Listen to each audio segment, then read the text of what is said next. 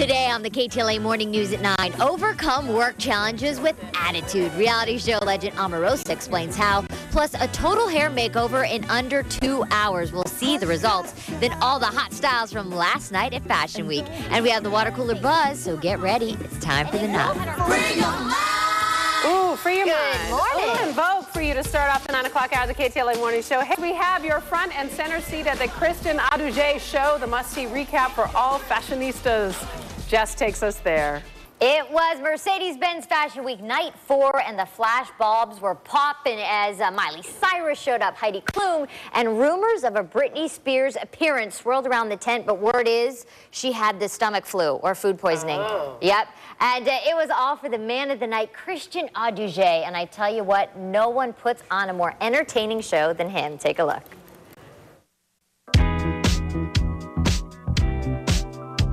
How are you? Wonderful, and you? I'm good. You're the only one who lets us come back here and do this. Oh, really? That's great. why we love you. Because we love you too. We love KTLA. You smell?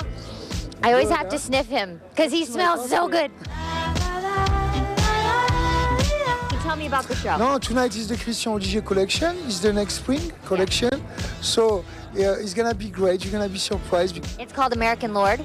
Well, why? The show is based on America, and you're gonna you need to see that. And what kind of looks? I see plaids. I see your signature. That's right. You see velour. You see my tattoos. Always the tattoo. Yes. I like that.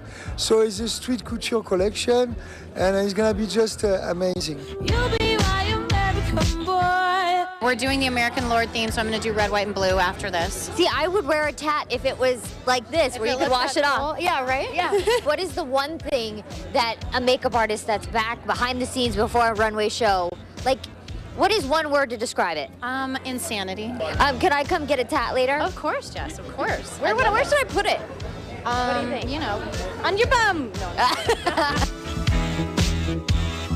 There's a lot of celebrities that are supposed to be here, like none other than Miss Britney Spears. Miss Britney Spears in the front row. Come down a few with me. Miley Cyrus in the house. Stay back, stay back. See, you give the best fashion shows of anybody because you make it entertaining, you make it fun. This is Hollywood. This is I don't have simply a collection. Yeah. I have a lifestyle, so I need to give the lifestyle to the people coming over here, you know.